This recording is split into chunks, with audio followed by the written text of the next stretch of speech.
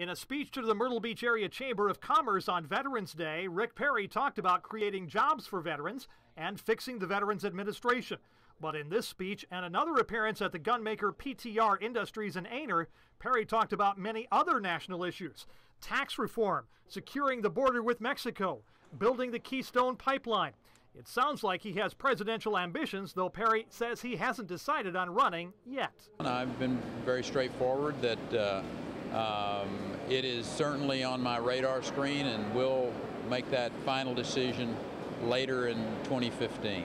Perry also talked about last week's midterm elections, in which he says voters sent a powerful message. People are really, they're fed up with Washington, D.C. They're fed up with this administration. They told the Republican Party that we're going to give you one more chance to govern. Perry ran for president in 2012, dropping out of the race after the Republican presidential debates in Myrtle Beach. Chamber President Brad Dean says anyone seeking national office has an open invitation to speak to the Myrtle Beach business community, whether that's Hillary Clinton or Rick Perry. It's vitally important that we share our needs and our priorities and also listen to them. They could be the next president. We want to know what they think and also share with them what we think.